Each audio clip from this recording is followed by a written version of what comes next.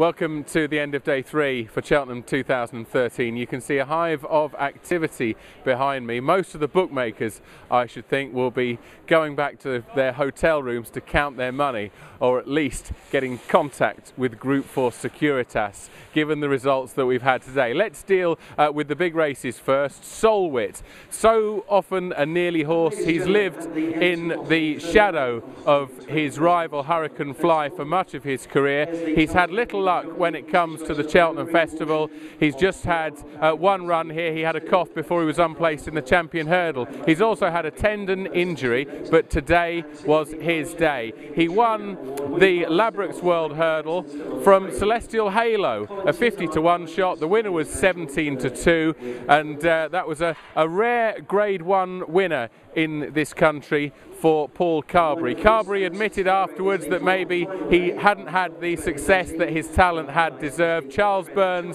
the trainer of the winner, admitted that he thought maybe Solwit's day would never come. The other Grade 1 event on the card was the Ryanair Chase. This was won by Q-Card, a horse with a really good record at the Cheltenham Festival. Remember, he won the bumper here on his very first appearance 3 years ago. That was for Joe Tizard and Colin Tizard.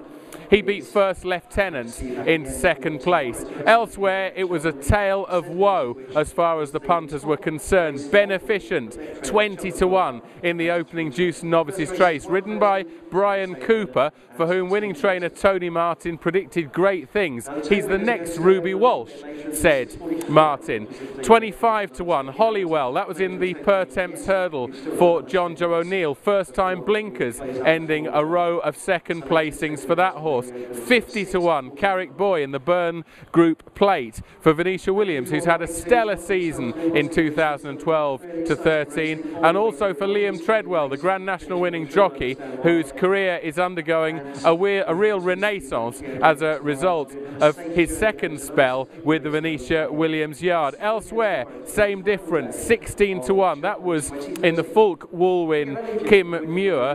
A serious footnote to that race, JT McNamara aboard Galaxy Rock took a nasty fall and was airlifted to the Frenchay Hospital in Bristol, where it's reported that he was put into an induced coma. So that looks serious. We will continue to monitor that. Also a 16-1 victory for Big Shoe. That was in the Glenfarclas Cross Country Chase, which was going to be run on Tuesday. Then it was going to be run at 5:15 here today. Eventually it was off at 5:50 after one false start.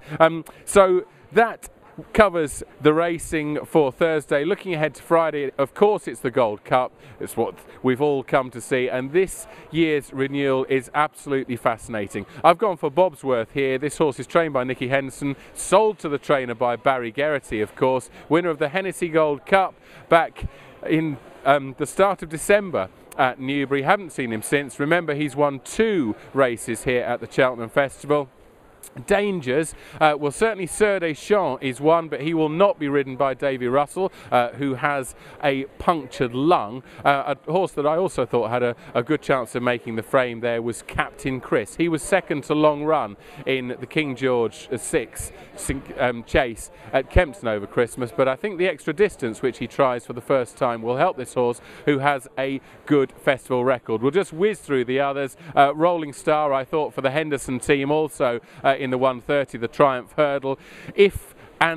But why not? That's for emerging star David O'Meara, the trainer. That's in the 205, the County Hurdle. The 240 at Fisher's Cross for Becky Curtis and JP McManus. Then after the Gold Cup, the Amateurs Gold Cup, it's the Fox Hunter Chase. It's due off at 4 o'clock. Salsify won that last year. I think he can do so again. The 415, it's the Martin Pipe Conditionals Handicap Hurdle. Givry Chambertin represents David Pipe, son of Martin. He's trying to win that race for the first time. I think he can do so here. And then finally, we will all go home after the Grand Annual Chase. I hope that that is won by the plot horse, Kid Cassidy, for Nicky Henderson, whose father, Johnny Henderson, is remembered in the title of the race. Well, I've gone on long enough. That's it for day 3. Join us for more when we'll have a Gold Cup report for you. That's on Friday evening.